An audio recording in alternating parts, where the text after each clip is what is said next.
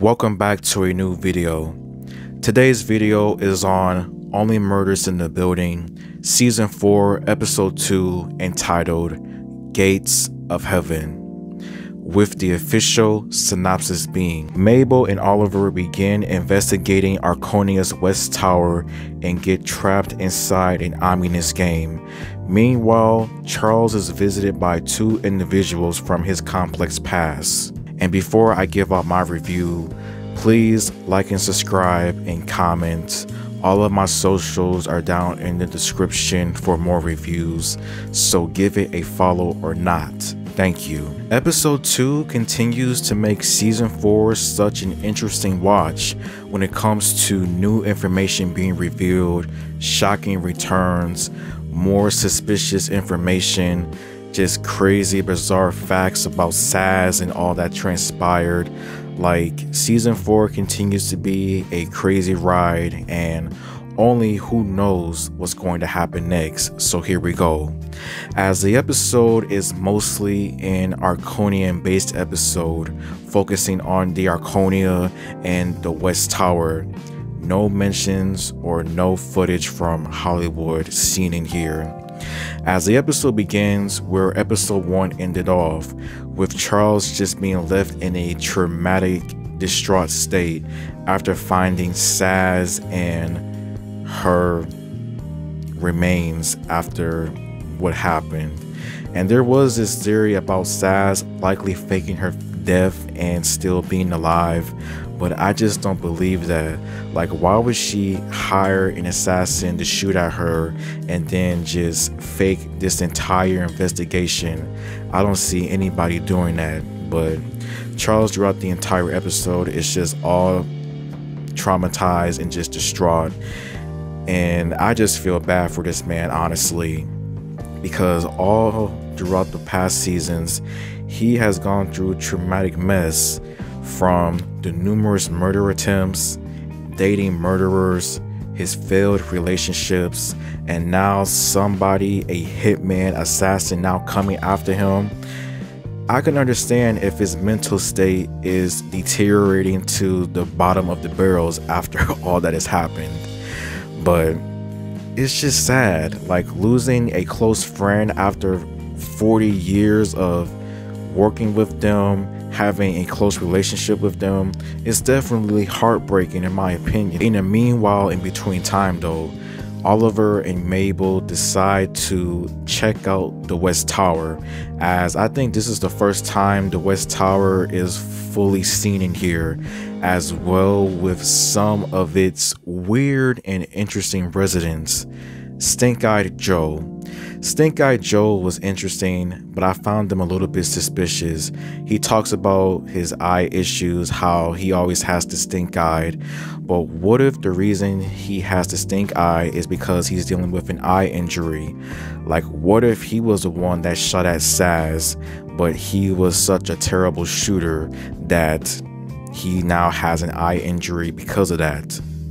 I know it's unlikely, but with this show, anything is possible. The Sazz family. The Sazz family though, I don't think they're bad people, but I also did find things a little bit interesting with them, such as the ham in the bathroom. That made me think about that fact that Sazz mentioned in the last season about how there was a ham radio speaking negatively about Charles, and I'm just now wondering, is this the ham radio that she was talking about, or that's just a whole nother Easter egg that we just don't know of as of yet. A Christmas guy, the Christmas guy that celebrates Christmas all season. I found it interesting that he was the only one to not have like a proper introduction, that Oliver and Mabel meet him, but that just leaves me wondering if he is going to have like a bigger presence in later episodes that we just don't know of as of yet. And the fact that a tinsel, a Christmas tinsel or whatever, was found at Dudanov's apartment, that just leaves me just a little bit suspicious about his character overall. Who knows? The episode title is based off a 1978 documentary, as its main themes and talks about pet cemetery, morality, and also the afterlife, as Jane Lynch's character of Sazz is seen in here. And I think that was a part of its themes about the afterlife, the pet cemetery, regarding the pig in Dudanov's apartment, and as well as just those things.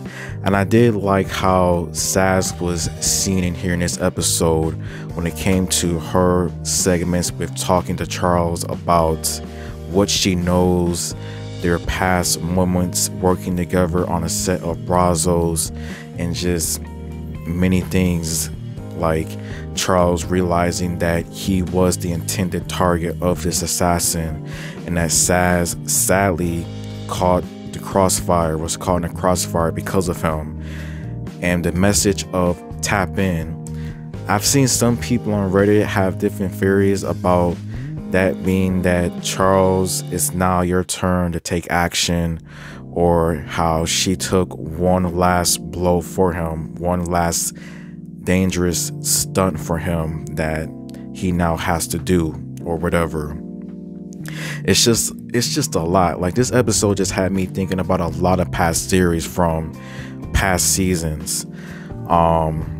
It was a lot. Jan making a return was interesting to see. It was just a huge what the F is going on. Like, it was nice to see Jan and her finding out that Sazz is gone, and just her just reminiscing about past moments also.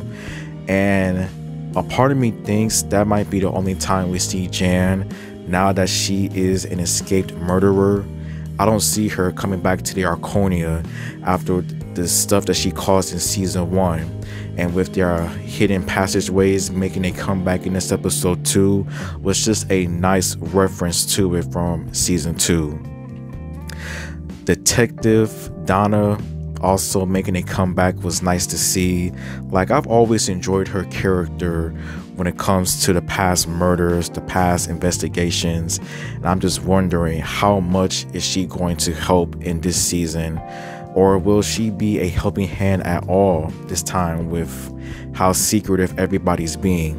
But as the Arconia, I think the West Tower definitely does have its own secrets and skeletons in its closet, such as how it was shut away from the real Arconia because of a brothel being opened up. I wouldn't be surprised if there was hidden passageways between the West Tower and the Arconia that connects them together, likely making the killer having more hidden ways to enter both of the apartments without being seen by anyone. Yeah. And I think the theory of Sazz likely being Dudanov does make a lot of sense. Like, she rented the apartment to investigate all of the past incidents from previous seasons that were open-ended or left unresolved, and also trying to find out more about who could be coming after Charles and why are they coming after Charles. Although the apartment did look a little old, did look a little beat down. The pig in here though too, I think that either has to be something with the title Gates of Heaven with pet cemeteries, or just, yeah, that is a little bit crazy though. Like, why was there a pig at the apartment? Was it because of the Sazz family, or just residents at the West Tower about to do something bad to the pig to make some bacon or whatever? Like, a lot of theories, a lot of crazy information. This episode just ends with Charles and the gang just figuring out more about what Sazz was saying, the message tap in and its possible meanings, and just leaves me wondering about what the next episodes could have in store. And as previously mentioned, I think episode 2 does a good job with all that is given when it comes to the West Tower, some of its newer residents, and as well as just the moments with Sazz and Charles. Some of the suspects that I now have in here are Stink-Eyed Joe, I think he's likely lying about his pink eye, and is likely dealing with an eye injury, maybe because he was shooting at someone and he is a terrible shooter. Christmas guy, we didn't get a proper introduction with him, and the fact that a tinsel was found at Dudanov's apartment, that just makes me think, like, is he Dudanov? Does he know more about Dudanov? Like, what does he know, and will we see him in this season? I know I said Scapula, Joy. I think there's a chance they might know more information about the possible hit on Charles or whatever. Maybe Sazz was speaking to them before she died suddenly. Yeah, episode 3's title is 2 for the Road. I can't wait to see what that means in the episode, what themes that it has. But yeah, that is all that I have for this episode. Thank you for watching. Until next week.